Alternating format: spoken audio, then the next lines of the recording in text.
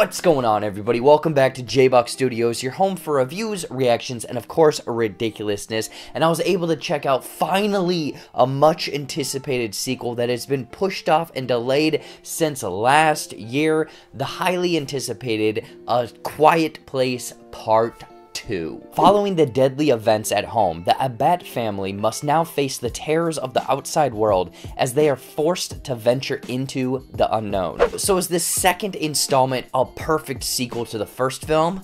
Let's find out. But before I get into my thoughts, let me know what you thought in the comments down below. Pros, cons, theories, anything, let me know down there, because I'm curious what you all thought about this one. But without further ado, let's get into some of the good.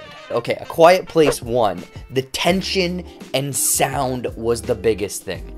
They take that concept in this sequel and ramp up the tension even more. Like, this is essentially holding a fart in during a funeral type tension in this movie, because the whole time they're trying to have to be quiet and whatnot, but the way that they crafted these sections of essentially kind of laying these breadcrumbs here or there, and then it kind of leading, you know, 10, 15, 20 minutes down the road of the kind of conflict that these characters are having to deal with, but you see how it was kind of spelled out to begin with. So I loved how those were crafted, again ramping up the tension, but the way that it was shot and kind of story structured almost of each of these kind of smaller pieces or problems that the characters had to deal with in this movie. Like, I absolutely loved what they did here. But reeling it back, A Quiet Place 1, the sound. A Quiet Place 2, the sound. I think what they did here with kind of the combination of, again, score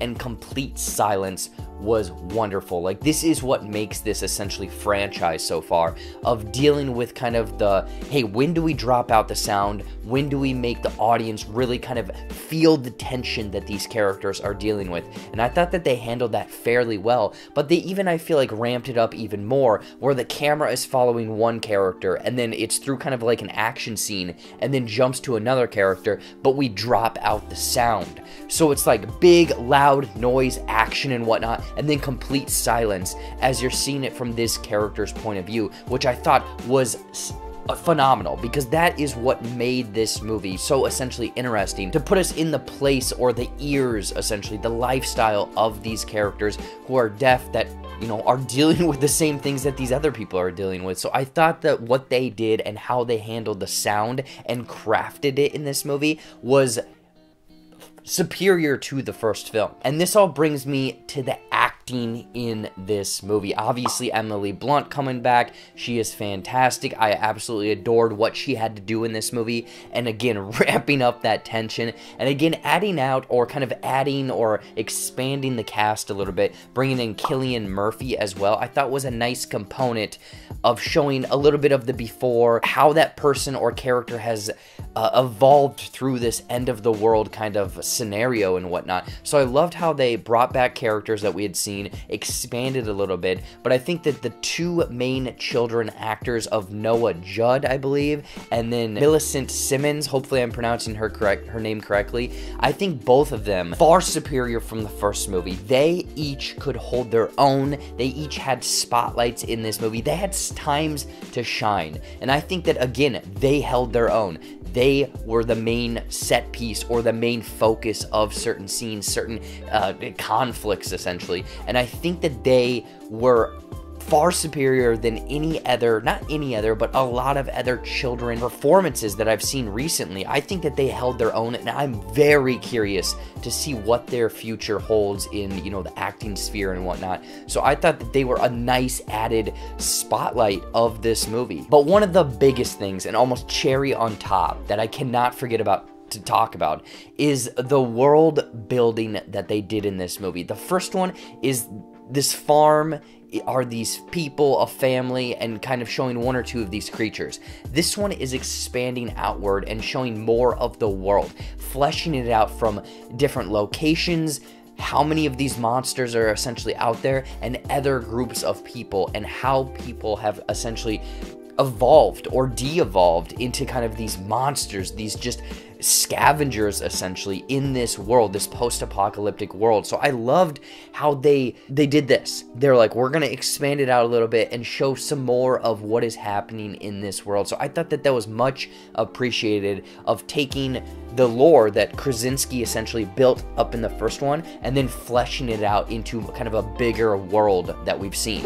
However, getting into the cons, this is a very small one. It's kind of the counterpoint of what I just said in the good of the world expansion.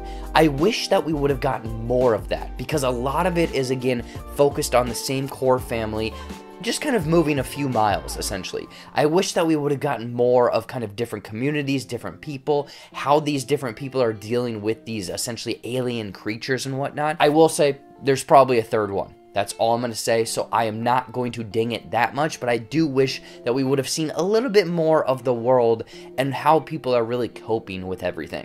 Overall, A Quiet Place Part 2 is what a sequel should be doing in this case. With it, again, ramping up the tension, great performances, the sound design, and where to play sound and not to play sound was the best part. With the world expansion, me wanting a little bit more from that, I would recommend, highly recommend checking out Quiet Place Part 2. If you've seen the first one, like the first one, you're getting even more of that, but better ramped up. If you're a fan of that, hell, even a fan of The Last of Us video games, go and watch this movie, because this has very similar bones to those games. Cannot recommend this one higher. In closing, I'm going to give A Quiet Place Part 2 4.5 out of 5. So what did you all think of A Quiet Place 2? Did you love it? Did you hate it? Are you like, ugh, I don't know about this? Or are there crazy theories that you have and things that we missed? I want to know in the comments down below. Let me know, because I loved this movie, especially in the theater setting.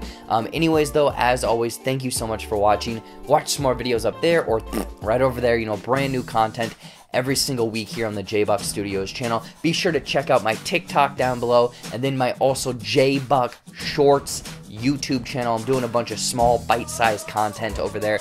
Go and check that out and give that a subscribe. Please, please, please like this video, subscribe to the JBuck Studios channel, and until next time, we'll see you later.